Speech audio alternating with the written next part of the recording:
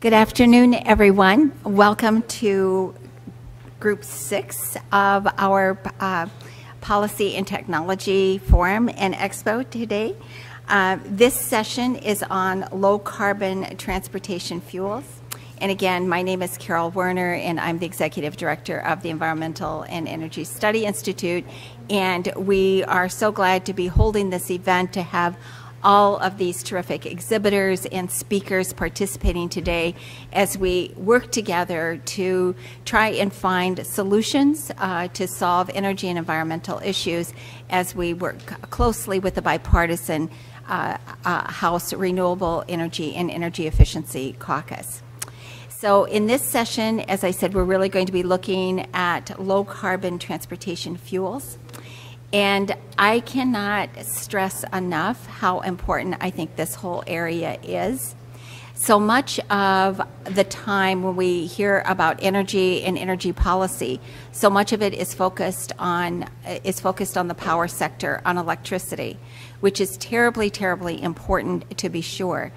But at this stage, one of the other things that has happened is that we now have more greenhouse gas emissions coming from our transport sector than from the power sector. In fact, the transport sector is now producing the largest amount of any sector.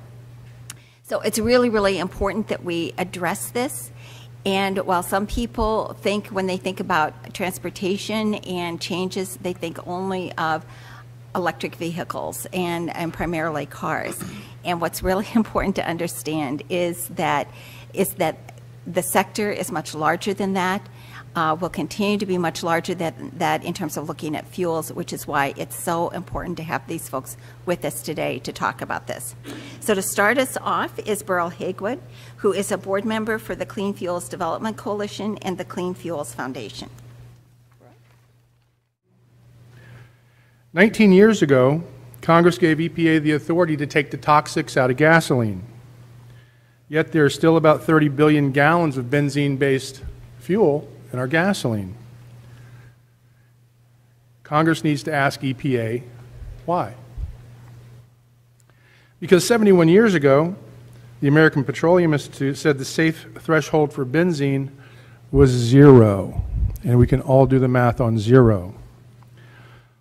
Congress needs to ask why.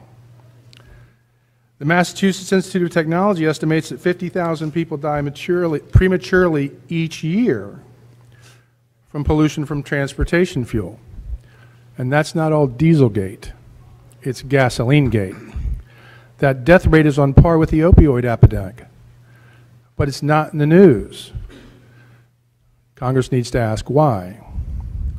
The latest data says air quality is getting worse. As Carol said, greenhouse gases are coming more now from transportation fuel than anything else. It's not about Dieselgate and the 500,000 cars that Volkswagen created a software defeat device. This is about Gasolinegate. And this is a report we sent to Congress today that was released on July 4th that explains that story. We want to know why EPA refuses to use real-world fuels and real-world testing, which is what Europe is doing after their experience with Dieselgate. The EPA has refused to update their transportation cost-benefit analysis for 18 years. If it were my house, and this is also my house, I would want to know why. How can they not respond to Congress for 18 years? The Department of Agriculture, the Department of Energy have all revised their greenhouse models to show the positive contribution of biofuels and what they're making to reduce greenhouse gases. But not EPA. We think Congress should ask them why. EPA, by the power vested in them by Congress, is about to release its Safer Affordable Fuel Efficiency Vehicles Rule, ironically called SAFE. Will they choose a standard to lower toxics, lower greenhouse gases, lower fuel costs, lower vehicle production costs? Spoiler alert, we don't think so. Congress should ask them why. We suggest that EPA should be asked before their actions result in another decade of unnecessary higher fuel costs, sickness, disease, and unnecessary increases in healthcare costs. Ask them why. Then ask them why not. Why not a higher octane standard that will save money and save lives? If this were my house, and it's my house too, after I got done asking EPA why and why not, I'd want to take a vote that would kind of go like this. Who wants more benzene in their gasoline? Say yay. Who wants more benzene in their air? Say yay. Who wants more benzene in their bloodstream or in their forming babies? Who wants to pay more for proven carcinogens in their gasoline? Who wants more greenhouse gases? Say yay. Who wants higher cost vehicles? Crickets. The nays have it. If people want a green economy, everybody wants a green economy, they're going to need a free market. And if you want a free gasoline market, we're going to have to free EPA from the stranglehold and influence of big oil. Hashtag GasolineGate. You can read the emails that show how EPA colluded with big oil to cook the books on emission tests that protect toxic aromatics and throw biofuels under the GasolineGate bus. Someone needs to ask EPA why. Especially in Washington, you never ask a question you don't know the answer to. We've prepared. Still not sure? You can read this fact book. The real cost of gasoline is staggering.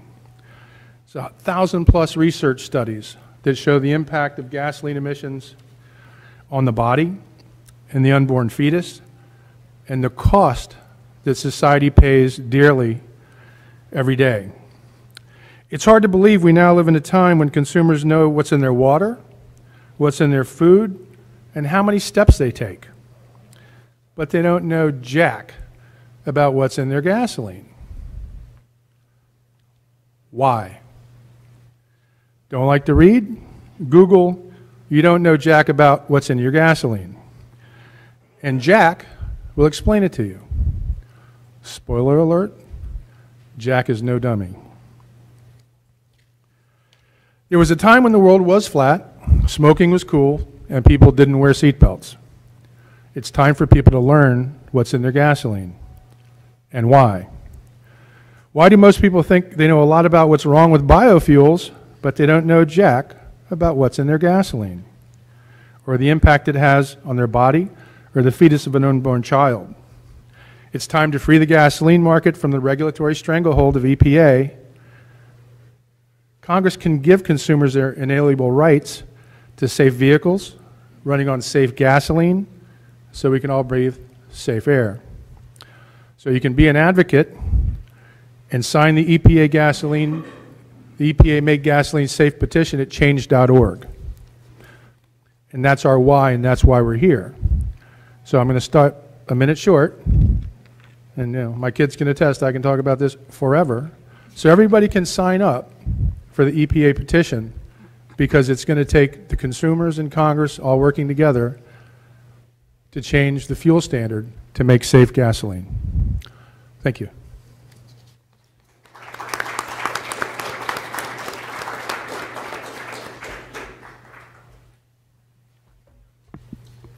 Thanks, Burl. And obviously, it's really important for all of us to be good consumers, to be informed consumers, and because there are so many different aspects that we really need to be aware of with regard to health, environment, as well as energy components.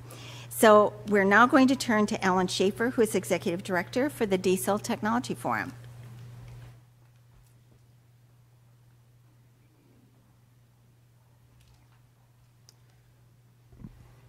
Thanks very much, Carol.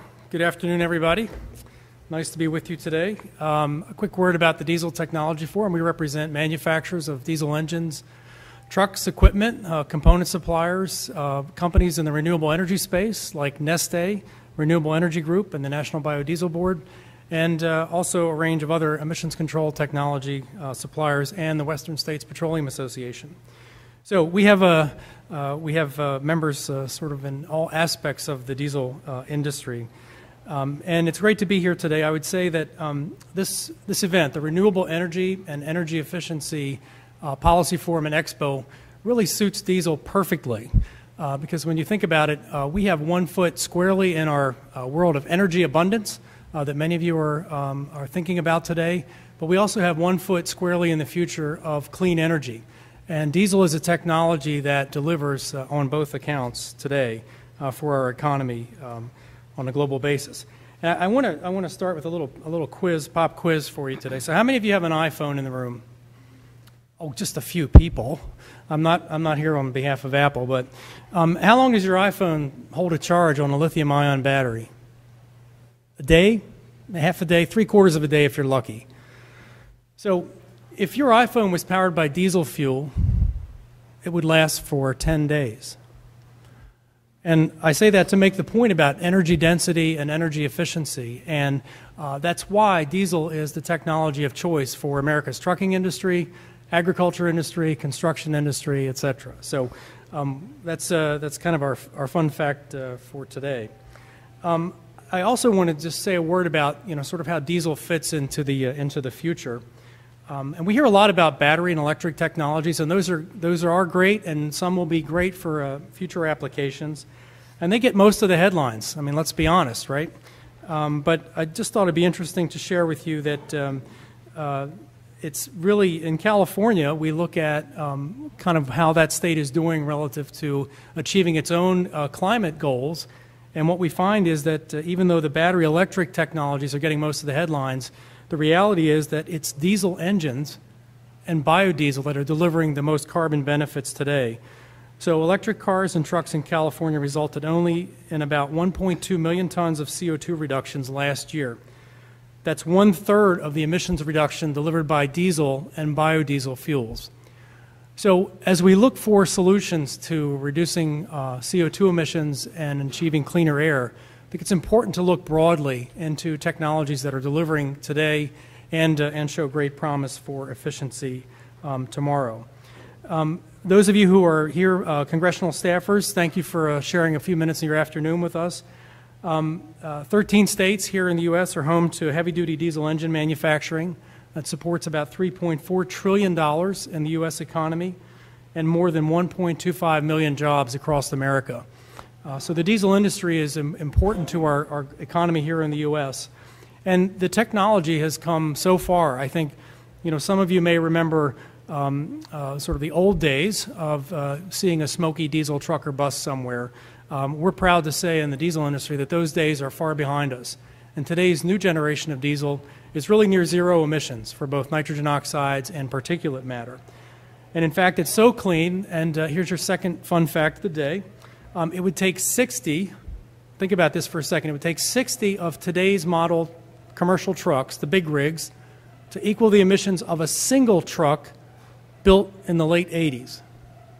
60 to 1. That's how far we've come in making diesel clean.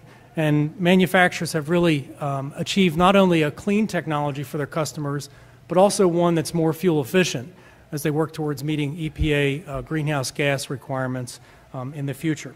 So I think that those are notable points about this technology. I would also say that we're excited to be here today because when you pair the advanced generation of diesel technology with advanced high-quality renewable biofuels, it's really an unbeatable combination that many cities and fleets around the country are finding that they don't have to change their infrastructure, they don't have to have big new investments, they don't have to dig up pavement. They can simply use their existing technology and switch the fuel to deliver lower carbon benefits. And for example, in California, the cities of Oakland, the cities of San Francisco, Walnut Creek, Culver City, and on, cities have switched their entire municipal service vehicles, their public fleets that serve your needs in those communities, and switch those towards using renewable biofuels. And so overnight, they reduced their carbon footprint by as much as 80%. That's a pretty impressive result. And the way they're doing that is burning those advanced renewable biofuels in existing diesel engines. So the solution is there. It's really delivering substantial results today. It's not something that we're promising for the future, but it's really working today. The last point I would make is that, as folks here debate these issues, we often are attracted to what might happen with electrification, which states, which technologies, which vehicles are going to convert to electric, and surely some of that will happen and is happening today. But we can't take our eye off the ball for right now. We need to have continued steady progress in efficiency and clean air, and today's generation of diesel is delivering that time and time again. So with that, I say thank you very much, and thank you, Carol, for all your great work here at EESI and for having us here today. Visit us. We're out here in the exhibit at the Expo, and you can also visit us online at www.dieselforum.org. Thank you.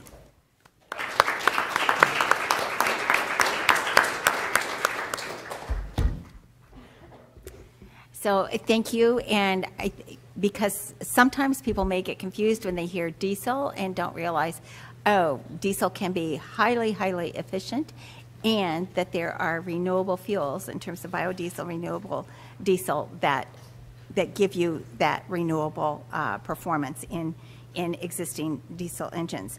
So we're now going to turn to Devin Mogler, who is the Vice President for Government Affairs with Great Plains, Inc., and Great Plains is part of Growth Energy.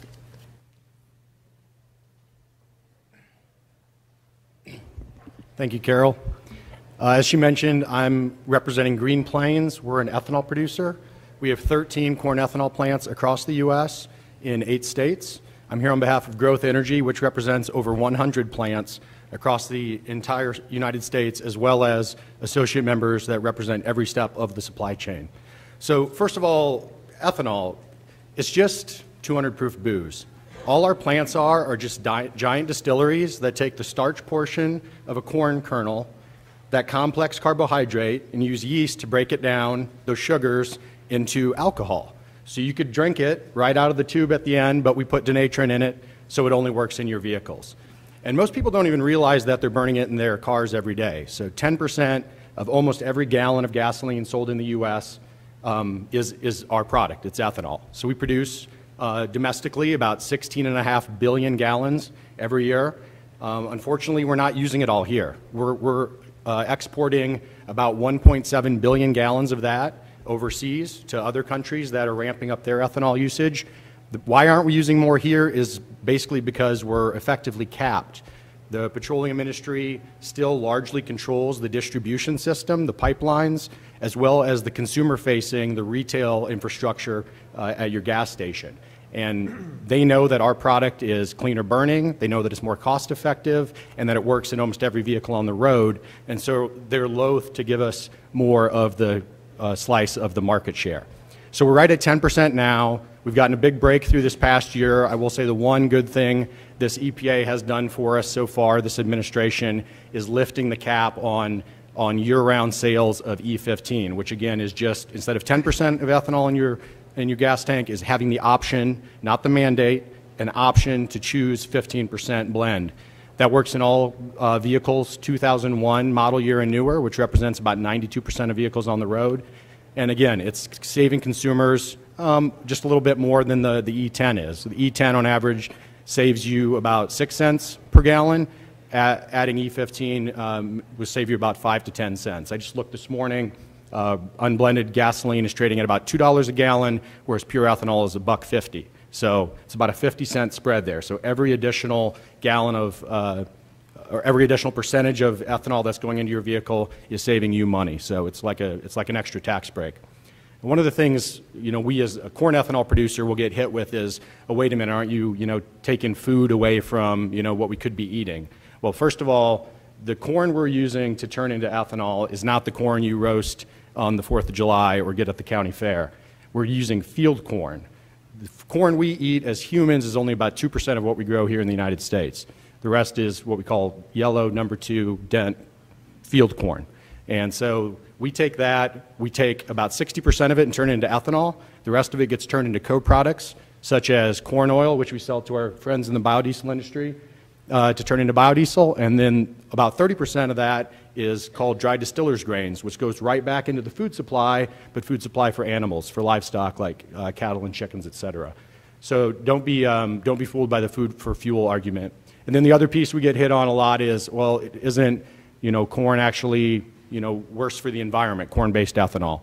There's numerous studies out there, including the most recent one from USDA, showing that we're about a 43% reduction in greenhouse gas emissions, well-to-wheels, versus a baseline gasoline. And again, that's for first-generation ethanol. That's just for the corn.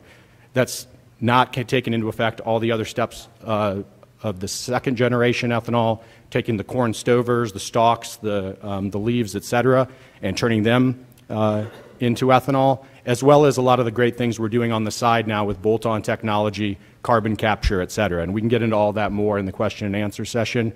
And I'll leave a little time here on the panel for the rest of my panelists. Thank you.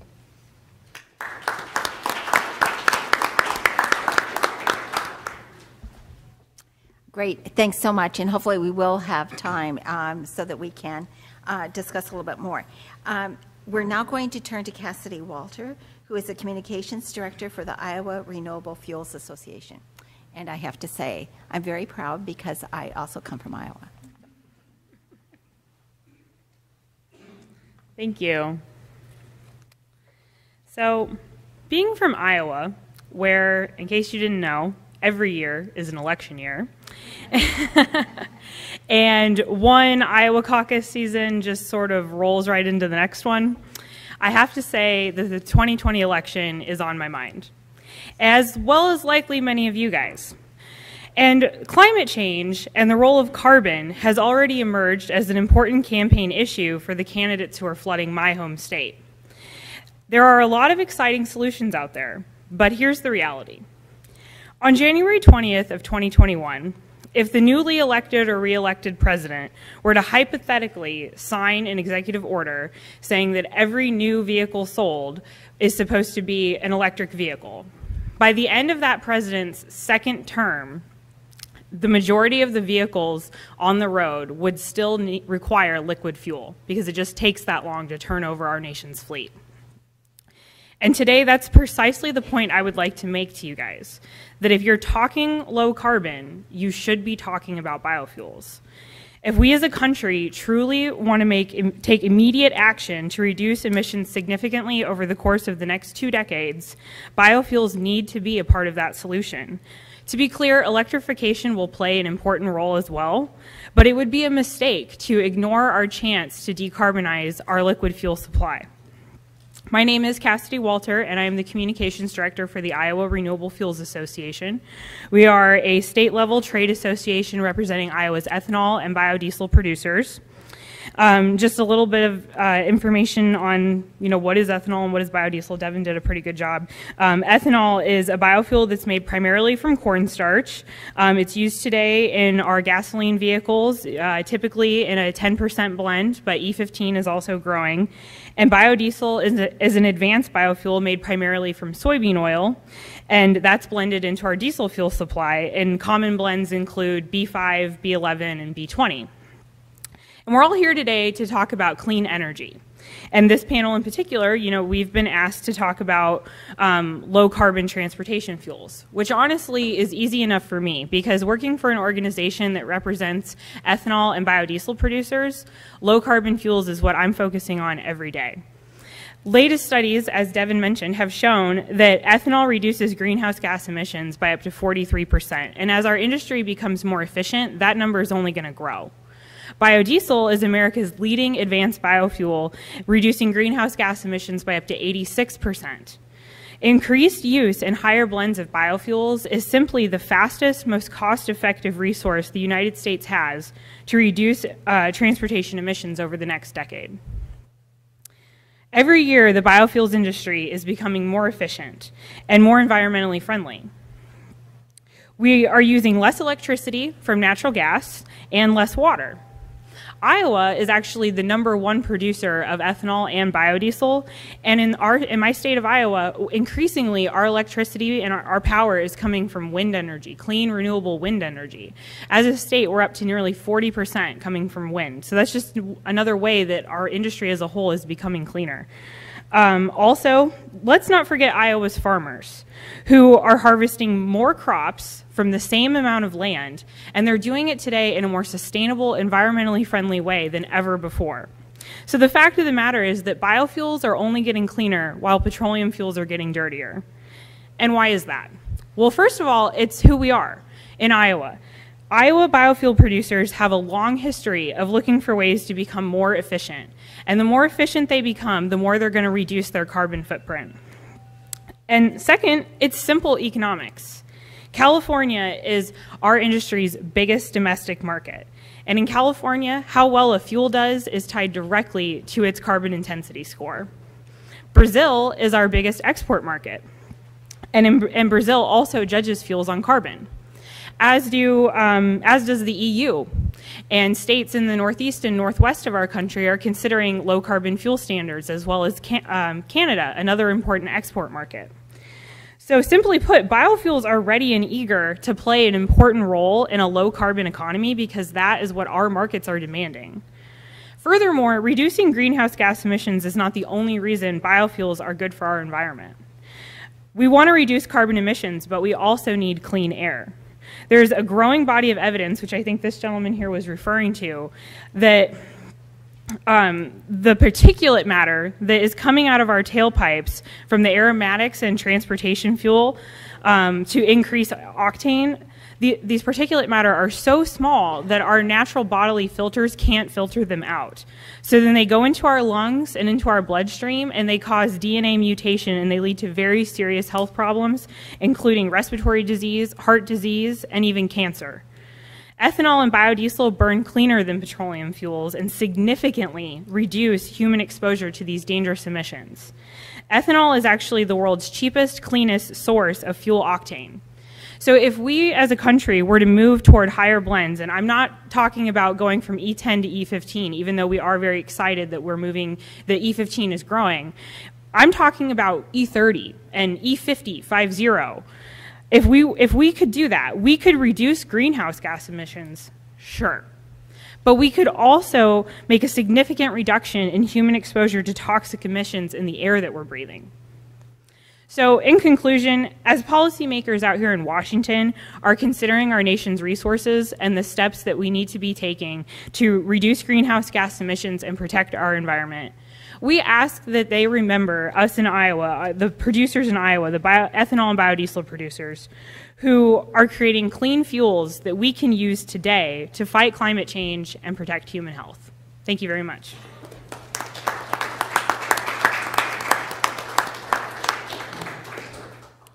Thanks so much. Spoken like a true Iowan, right? Thank you. We will now turn to Kurt Kovarik, who is the Vice President of Federal Affairs for the National Biodiesel Board. And he has been involved with biofuels and politics for many, many years.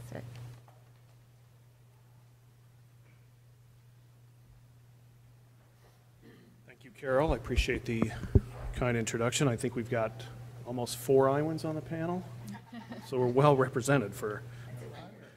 Yeah, we're gonna hold a caucus here this afternoon. So I'm with the National Biodiesel Board, the Vice President of Federal Affairs. We handed out a packet like this if you have it. I'm just going to go through some of this. Obviously, Cassidy and Devin, even Alan covered a bit of my presentation. So we are the National Biodiesel Board. We're the national trade association that represents, we've got about 135 members across the country, from feedstock providers to producers and marketers of biodiesel and renewable diesel. That includes about 95 production facilities. We have a production facility in every single state in America. We serve the U.S. biodiesel industry as a primary domestic voice for this emerging industry. Our mission is to advance the interests of our members by creating sustainable biodiesel industry growth. Among our organization, aside from myself and our government affairs shop, we also have a communications, market development, and technology and quality assurance programs to continue to promote the production, the use, and the marketing of the fuel. The biodiesel and renewable diesel market, so just to give you a little bit of background, biodiesel is a fuel made from fats and oils through esterification of fatty acids and vegetable oils and recycled fats. We do have our own ASTM standard, D6751. Renewable diesel is another product that is made essentially from the same feedstocks, oils and fats, but it's made through a process much more similar to petroleum refining, and is a product that's essentially indistinguishable from a molecule of petroleum diesel. So while biodiesel today you will see blended anywhere from B1 to B5 to B20, renewable diesel can be essentially used 100% in today's technology of diesel on the road. So in many places you'll see if someone wants to do a fully renewable diesel content, you can blend it at 20% biodiesel and 80% renewable diesel and be essentially 100% renewable. We also have a product called BioHeat that is blended in heating oil in the New England states particularly. So you have primarily home heating oil in New England. A lot of those folks are converting to blends of B5 to B20 to reduce carbon emissions coming from home heating fuel. Our current market today is about 2.6 billion gallons. So if you consider that on-road diesel pool is about 40 billion gallons, total distillate consumption in the United States is probably around 60 billion gallons. We're about 5% of the on-road market. And about 70% of our product is essentially used by a handful of the largest truck stop companies across the country. In terms of feedstock, we're extremely diverse. 10 years ago, we were probably almost exclusively soybean oil. So as Devin was talking about the corn ethanol process, I'll talk a little bit about the soybean production process in the Midwest. So protein is essentially grown, or I'm sorry, soybeans are essentially grown for their protein. It's the highest value, most cost-efficient way to produce protein to feed livestock. So 80% of a soybean is protein that's fed to animals. The other 20% is soybean oil. We have much more soybean oil in the United States produced as a byproduct of protein production than we can possibly consume in our own diets. So we have a surplus of soybean oil. The biodiesel industry essentially exists to add value to that surplus oil. But as I mentioned, we're significantly more diverse in terms of our feedstock than we were a few years ago. If you look at the charts on page 4, you'll see soybean oil today is only about 50% of our feedstock. Our other feedstock comes from used cooking oil, distiller's corn oil, which is a byproduct of the ethanol process, and animal fats. So we have a lot of animal renderers who are now collecting used cooking oil across the country, as well as turning byproduct of the animal production process, the excess animal fats, into a renewable fuel. So we're essentially recyclers of oils and fats that don't have another market, which gives us a really great environmental profile in terms of GHG reduction. So others have mentioned corn ethanol. We're considered an advanced biofuel under the Renewable Fuel Standard, which means we must reduce carbon emissions compared to petroleum diesel by at least 50%. We're actually, recent studies show us anywhere from 76 to 86%. You might say, why is there a variance in that? Why isn't it just 86%? It all depends on what the feedstock is. So used cooking oil obviously has the greatest GHG reduction compared to petroleum, and it's a range depending on what the feedstock is. But as a result, 86% lower carbon emissions, 45% lower particulate emissions, less wastewater, less hazardous waste, obviously, in the atmosphere, in the air. We add value to the farm economy, 63 cents per bushel. Right now, today, in terms of today's price of a bushel of soybeans, that's about 11% to the value of their crop in adding value to the surplus soybean oil. We also save livestock producers by making the feedstock for the protein for their animals cheaper. And then we save consumers at least 17 cents on every gallon of diesel in 2017 by adding additional fuel into the supply. So that's a snapshot of our industry and our GHG reduction. We've obviously, we've got a handful of supportive federal policies that we work to maintain. The one thing that we encourage and ask Congress on a regular basis is for certainty and predictability in our federal policies. The first one is a biodiesel tax credit. There's been a $1 per gallon tax credit in place since 2005. It's what we call part of the tax extenders. It's available to the blender of the fuel, so it essentially incents the blending. It helps our downstream marketers want to become invested in the fuel, put it in the infrastructure, market it to the consumer, and then obviously pass some of the savings on to the consumer so they choose to buy the fuel. That tax credit has been on again, off again since 2005. It's been lapsed right now since December 31st of 2017.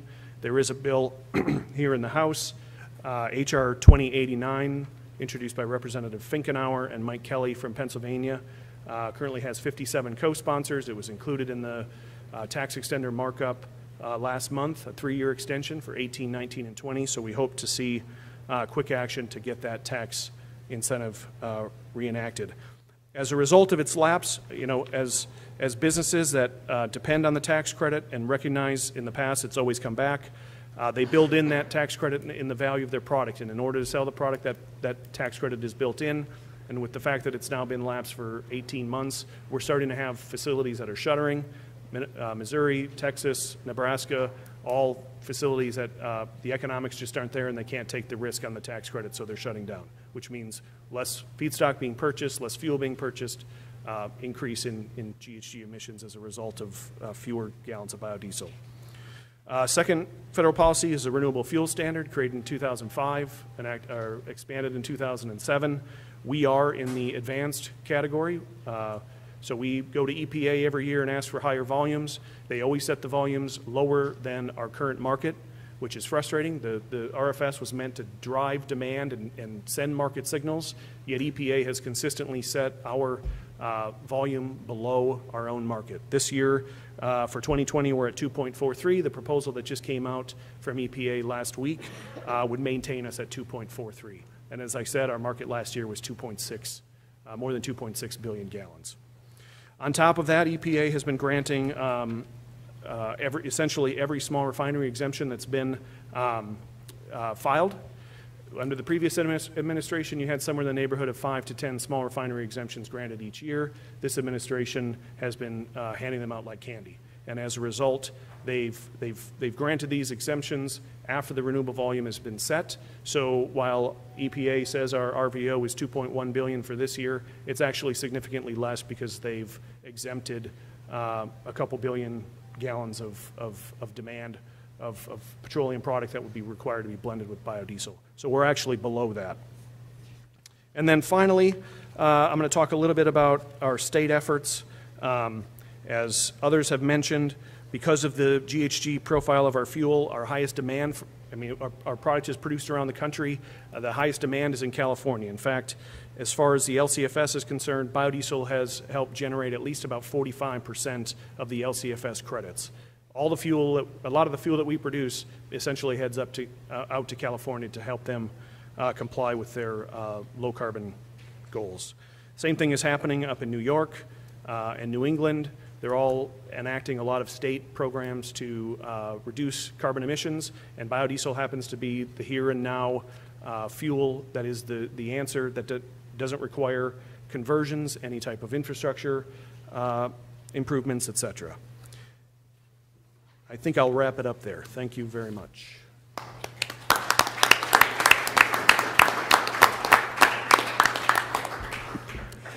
Thanks so much, Kurt.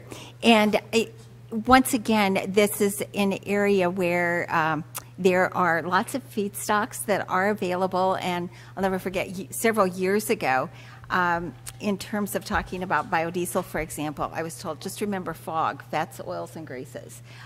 In terms of thinking about all of the things that actually can be used. And once again, one of the things that I think is also really cool are all of the components that can be problems that now can actually solve problems, be solutions, and produce a cleaner environment and give us energy. So we should always remember that, and that's actually very cool.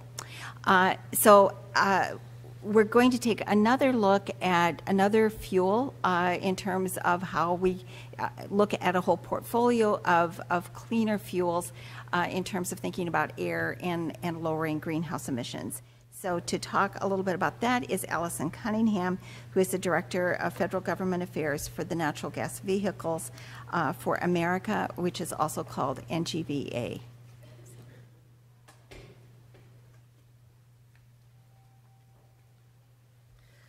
Thank you, Carol, for the introduction. I'll apologize because I am dealing with the very end of a summer cold, so I'll do my best to get through my remarks without coughing or having a coughing fit. As Carol mentioned, my name is Allison Cunningham, and I am with NGVAmerica. I'm our Director of Federal Government Affairs. For those of you unfamiliar with our organization, we are the national trade that works for increased use of natural gas in transportation. That includes CNG or compressed natural gas, LNG or liquefied natural gas, and increasing deployment of RNG or renewable natural gas.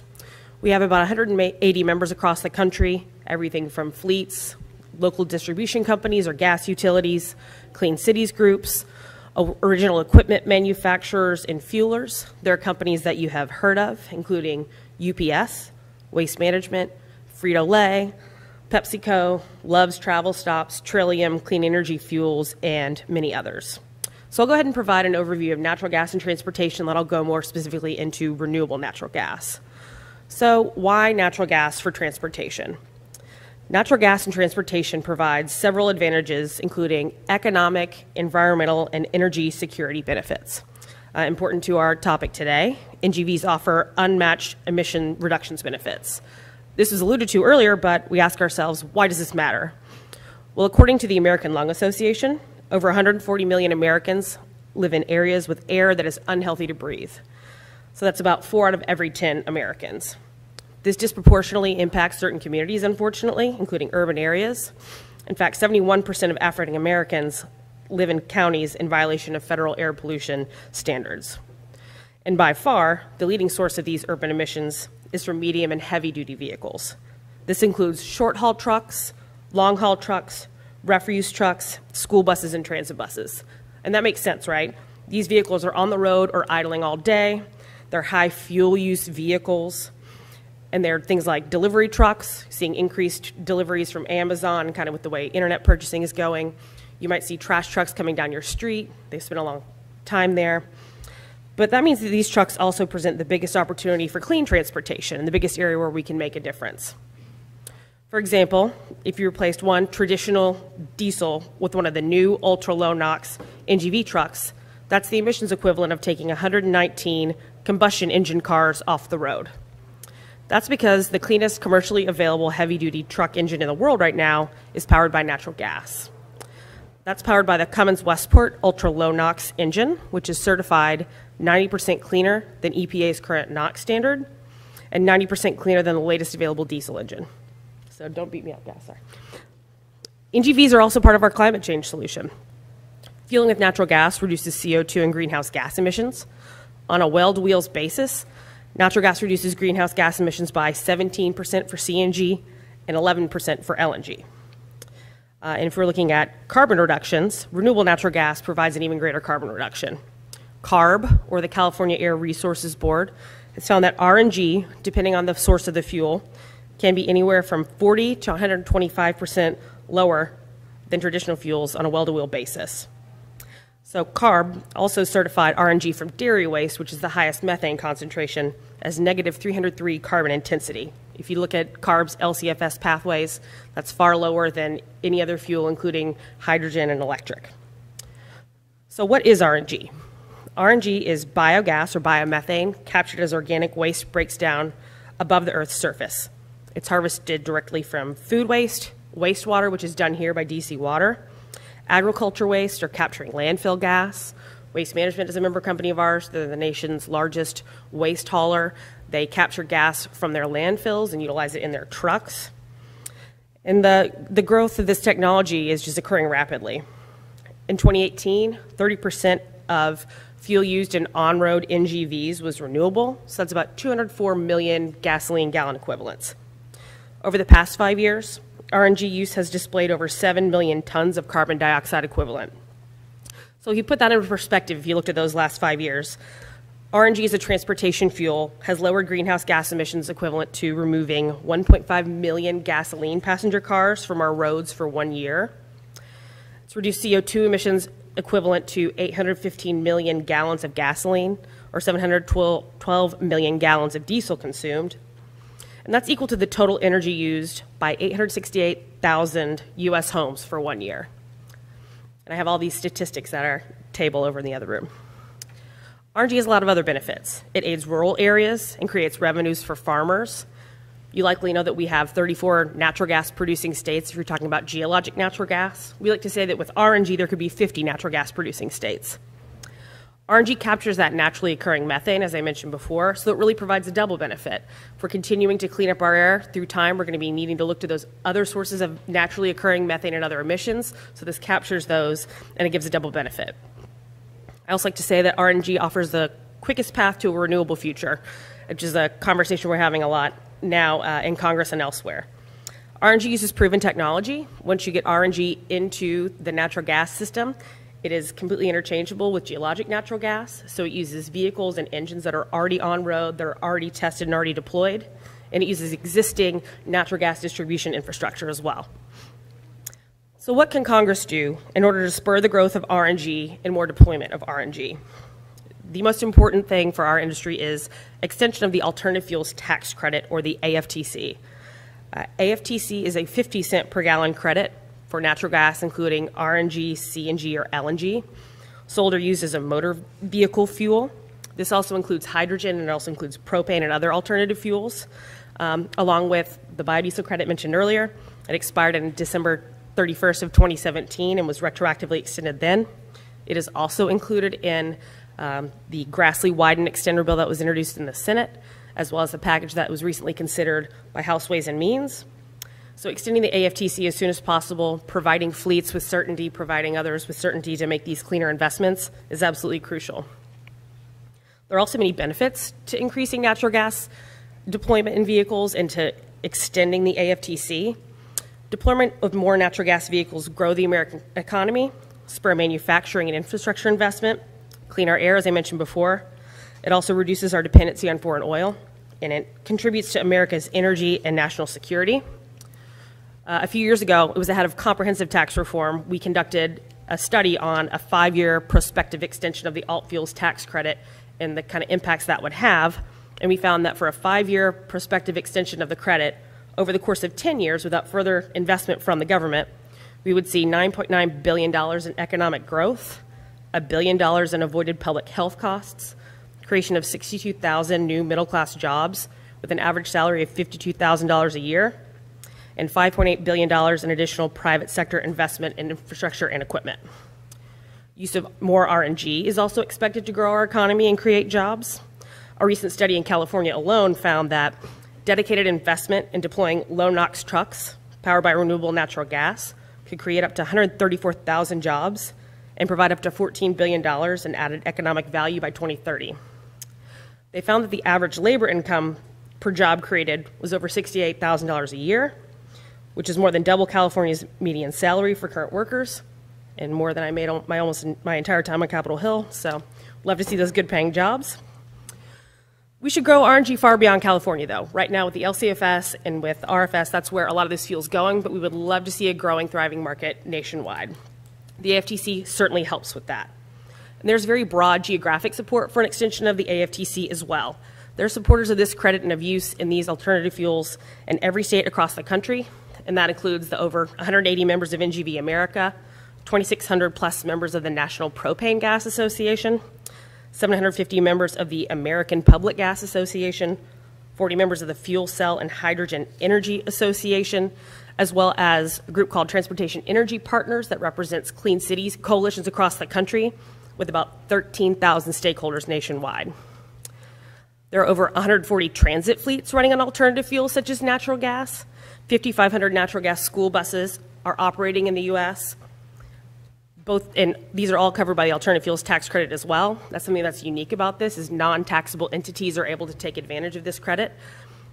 So this enables school districts and universities and municipalities and transit agencies to take cleaner investments utilize alternative fuels and make it affordable. So anybody here in the room works for Remember, we'd love support for the alt fuels tax credit and for the other tax extenders that are now expired. So we have a tremendous opportunity, and NGVs have the chance to make a big difference in the heavy duty space. So with that, I'm glad to take questions or open up to questions. Great, thanks, Allison.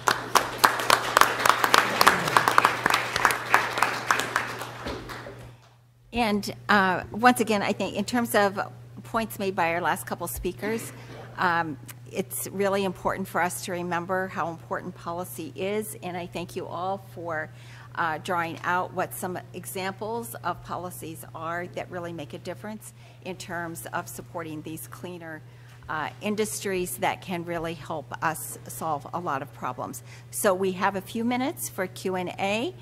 Any questions? Okay, and just wait for the microphone.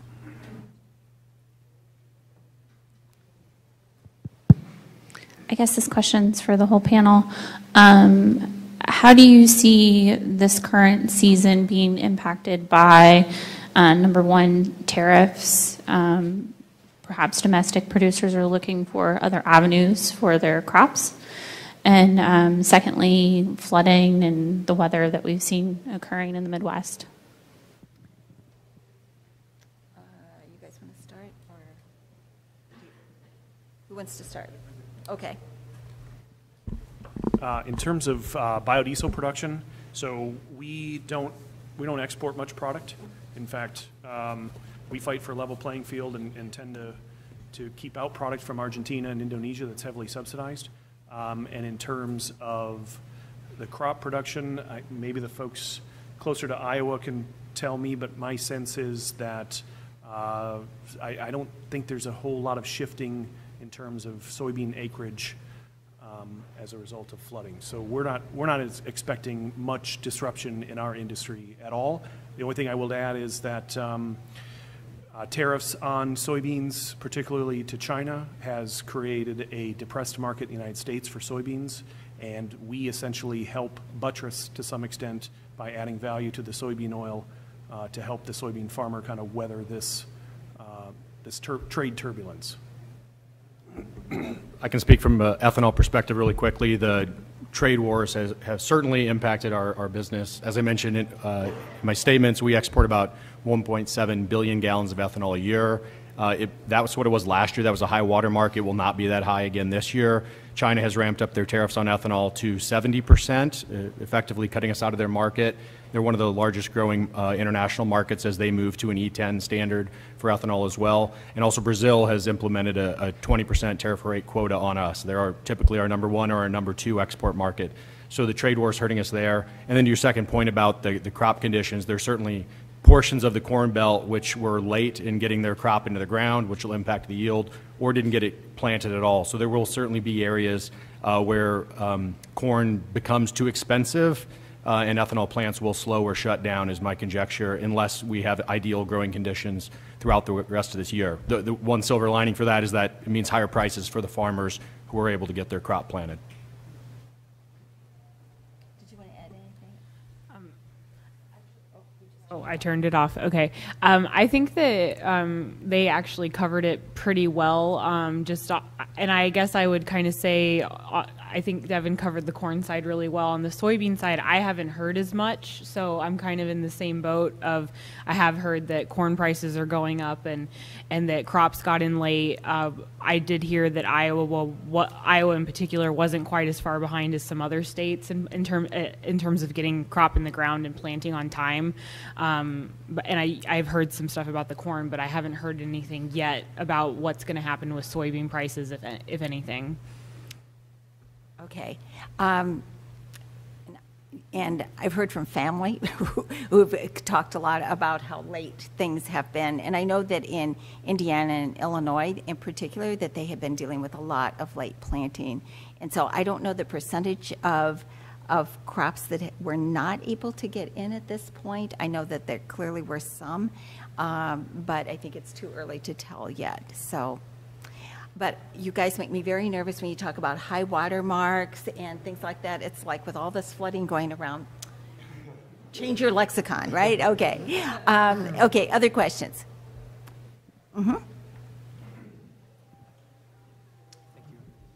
Hi, this is a question for Cassidy. Cassidy, could you, I guess, share with us perhaps two or three of the lessons learned about a successful state-level renewable fuels, I guess, economy? Your opinion. Wow, okay. You're talking about low carbon fuel standards or, okay. Well, so in Iowa, we don't have a low carbon fuel standard policy like they do in California and some other states, but we do have some other state policies in place to help incentivize the use of more biofuels. A really big one in our state of Iowa is the Renewable Fuels Infrastructure Program, which is a cost share program that's been really successful at helping retailers add the infrastructure that they need to add higher blends of ethanol and biodiesel to their retail stations.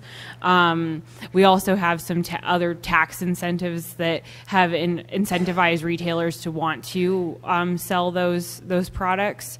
And I think in the terms of state policy, those are some of the big things that have helped us be successful in Iowa to make the fuels available to our consumers. If I'm understanding your question correctly. Thank you. Other questions?